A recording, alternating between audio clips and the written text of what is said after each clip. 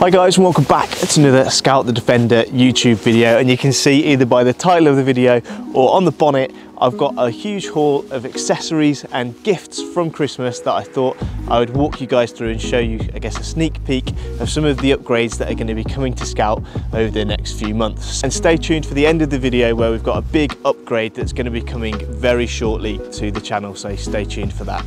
On another note, 80% of the people that watch these videos aren't subscribed to the channel. So if you're enjoying the videos and you enjoy the content, please drop a subscribe. You'll be notified of any time I release a new video and it'll really help the channel out. I have big plans to release more videos this year and really grow the channel, so please subscribe and drop a like on any of the content that you're enjoying. Also, I'd love to hear your plans for 2023 for your own Defenders or your own trips, so please leave a comment down below and I'd love to kind of get a sense of what everyone's got planned for their trucks for this year. And with that, let's get into the video.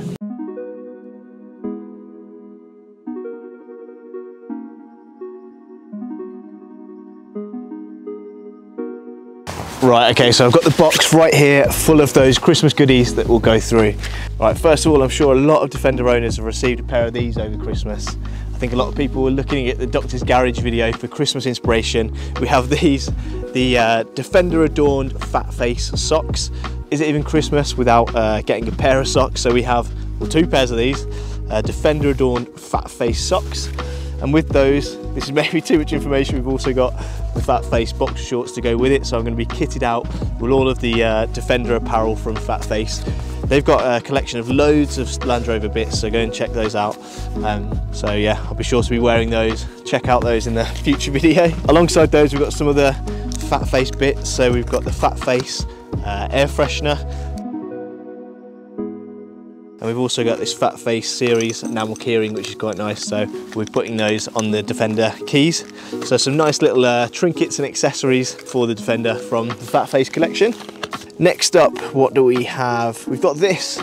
This is something that I'm really excited to fit. So if you'd have seen a video previously, I installed the Mud UK light to the front of the cab.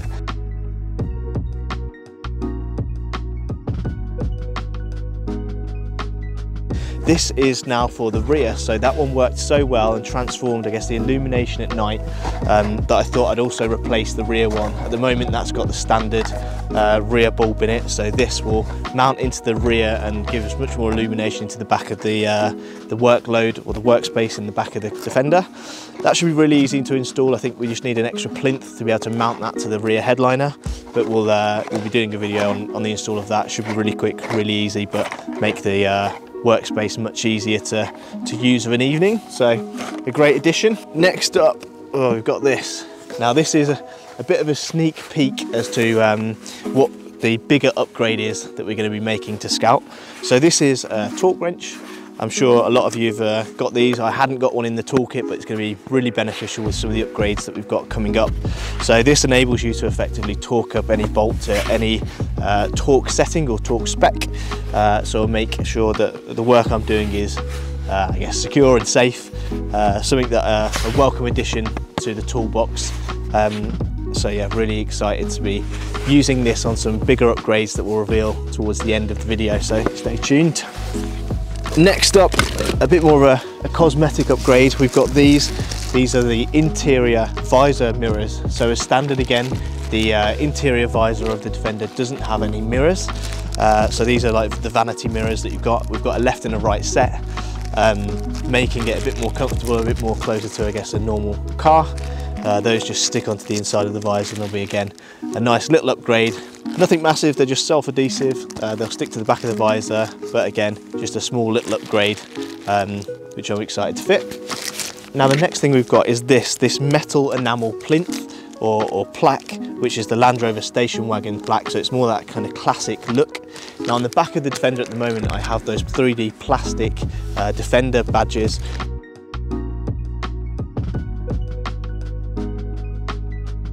But I think this would be really cool to mount where I currently have those positioned.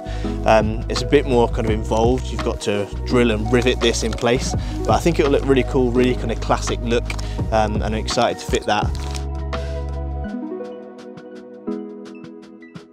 Let me know if there's any other ideas of where you think I should mount this on the car, but I think at the moment that rear kind of quarter that would look really smart in place of the decals that I have at the moment. So I think that would be really cool to fit. Pretty easy to do, but will obviously involve drilling the body again. So I always get a bit nervous when we're doing that. Now this doesn't really look like much, but this was a little, I guess, Christmas gift from the guys at ORE. This is a lighting loom for connecting the DRL lights in my headlamps. So at the moment, I've not actually got the DRL functionality fitted because I've been putting that job off because I wasn't really sure where to start. But the guys now provide a loom, which makes it really easy to connect up your DRL headlamps to a feed of, like an ignition feed, to be able to get those DRLs running. So you'll see on my Defender at the moment, you've got the headlamps and there's an upside down U, which is effectively a DRL that I've not yet connected.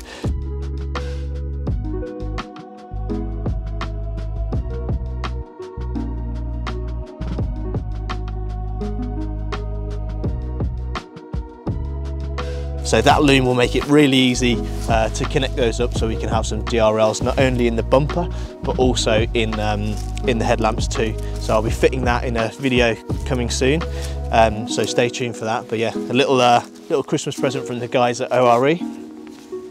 Now we have one last product that we're going to be installing to Scout in the next few videos that we've had over the Christmas period, and we'll get those out now. And the torque wrench was a bit of a clue as to what we need that for. So we have these. Now these are 30mm tough torque wheel spacers.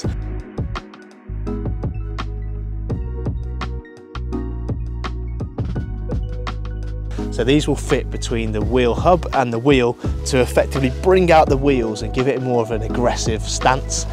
In the comments, a lot of you have commented that I'm still running the standard wheels and they look, you know, a little bit sorry for themselves, a little bit apologetic.